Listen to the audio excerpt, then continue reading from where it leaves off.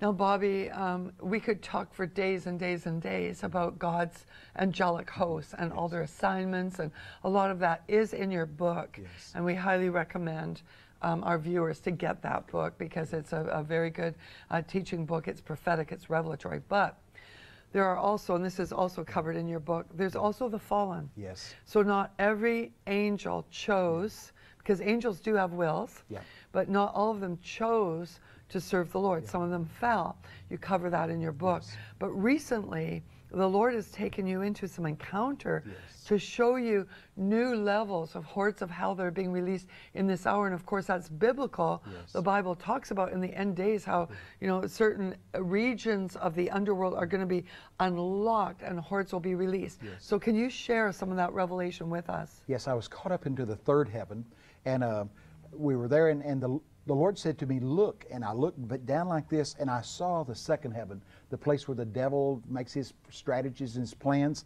And the devil summons a principality. And all of hell, you could feel the evil, you could feel the vibration and the excitement. And so this principality, they bring this box, a black box that looked maybe 18 inches long, maybe 10 inches high, and it had black smoke rolling around it like this. And so I watched this. I can see it like I'm watching a movie. And so this devil opens this, and you can hear like just heaven buzzing like this. And they take out an implement, some kind of a key.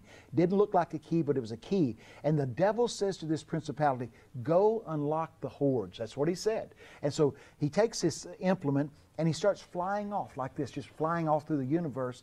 And so the Lord said to me, go stop him. And this has happened before. So I take off and I'm flying. I'm flying, trailing him just like this, and he flies, and he goes into a part of the earth that looks much like the Badlands. You know, not trees, but like caves and canyons, and this thing flies into a hole in the side of the earth. So I go in there too, and most of the time I was invisible. I could do anything around them. They couldn't detect me. So I thought it was going to be that way this time. So this thing gets there, and he morphs back out like this, and so he's got the key. And you could hear the caged demons. You could hear them. They're gleeful that they're going to be turned loose.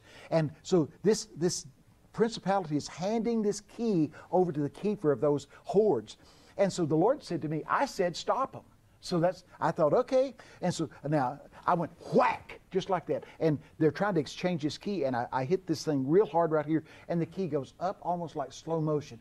You can hear all of hell's growl. This thing goes whang, and it falls on a hard rock floor, and it makes a jingling, and it rolls like that and rolls through a crevice, rolls down into a crevice. And so, but I thought I'd still be invisible, but I wasn't. They turned on me like you could not believe. They were trying to rip flesh. They were trying to rip my heart out. They were angry because the key was gone. You've never seen anything like it. And so then the only way in the world I could get them off of me, I'd say, Jesus, have mercy, and they'd have to turn me loose. Then I'd speak in tongues. I'd pray in tongues, and it's pitch black. It's blacker than black. When I pray in tongues, a little ball of light would go whoosh, whoosh, and fall right in the floor like that, and I could step in this. And during that time when I'm crying out, I wake my wife up. She hears all this struggle, and I'm praying in tongues, and I'd say, step in the light, and that's the only way I got out of that thing.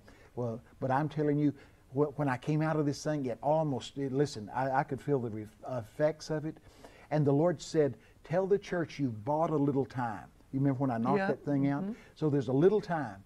You know, we got to work while it's day, because the night comes when nobody's going to work. No man can work. You know, Bobby, what this speaks to me of is that we need to get our lives aligned, because when the prince of this world comes, he can have nothing in us. That's right. There can be no hook. Righteous living is extremely important in this hour, because if we live in the light, the devil cannot touch us. Right. He might try to throw stuff at us. He might try to war against us, but he's not going to prevail. That's right. Because the power of Christ's righteousness manifests in us. But if we willfully choose to sin, we are setting ourselves up to be taken out by some of the cruelest demons that are in the universe. And so I just want to put that out as a warning to those who are in sin, is to get out of it now. Get your life aligned right now. Very, very quickly, because we're wrapping this up. And I know you have so much in your book, Heaven's Host, the assignment of angels, the faithful and the fallen. But can you share, and we've shared this on another program, but Randy Domain and Sister Gwen Shaw, who's to be with the Lord, Chuck Minister, many other ministers have been called by the Lord to bring some insight about the Nephilim, which is, you know, of the demonic realm. Very evil spirits that are loose in this hour. But God has raised up this company of angelic hosts to be sent into the earth for such a time as this. And you have actually seen those angels that have been sent to protect us.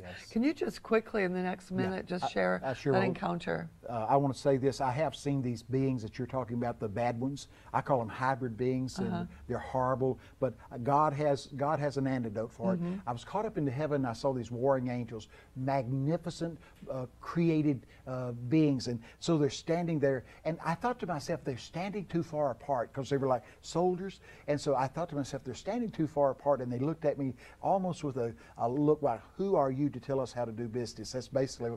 And when I thought this, they threw their wings out like this. Oh my goodness! And wing touched wing, and under their wings was not feathers, but like razor sharp pinions. You know? And here's what they're going to do: they're going to come down to this darkened earth, and they're going whoosh, and cut a pathway of light for us to travel through. I love that. I love that. I love it, Bobby.